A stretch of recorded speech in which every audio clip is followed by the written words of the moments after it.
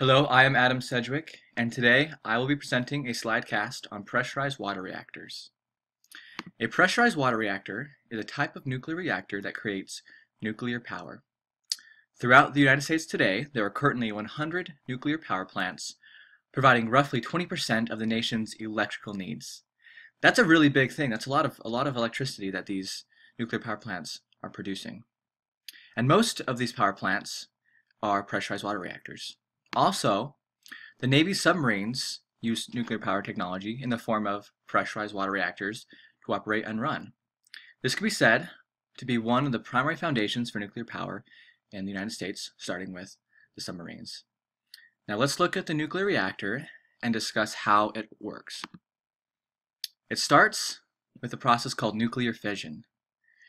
A neutron is fired at a uranium-235 isotope atom, and as it strikes the atom, it creates a lot of intense energy, and it creates a reaction. This nuclear reaction causes the uranium-235 isotope atom to split into two separate atoms, causing a large amount of energy to form, and additional neutrons to split off from these atoms. These neutrons, moving at high speeds, hit other uranium-235 isotope atoms, and this chain reaction begins that creates and continues to create lots of energy, and the chain reaction will go on for a long period of time if not stopped.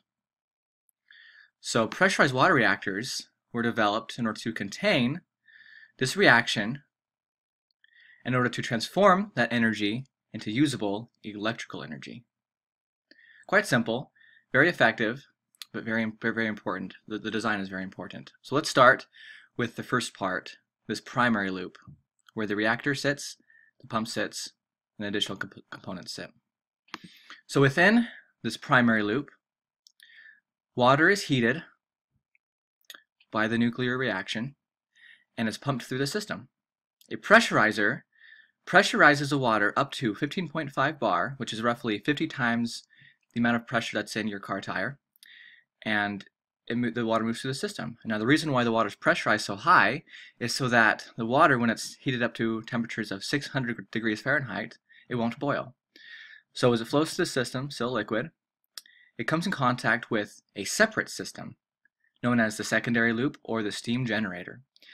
The water in this system is not pressurized, so when it comes in contact with that very hot water, through conduction, the water is heated and it boils.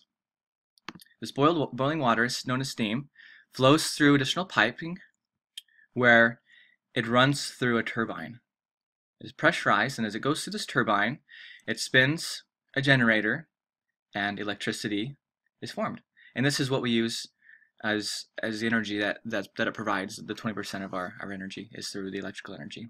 And so it's been very effective and very useful, and for the most part, very safe. Now the third loop within the system is connected to a condenser.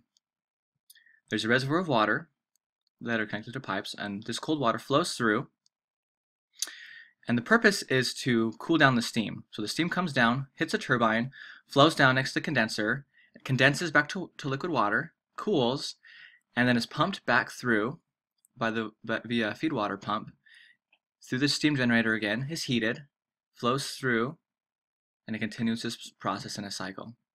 So this cycle continues continuously, and this reaction continues until we have lots of energy formed and stored.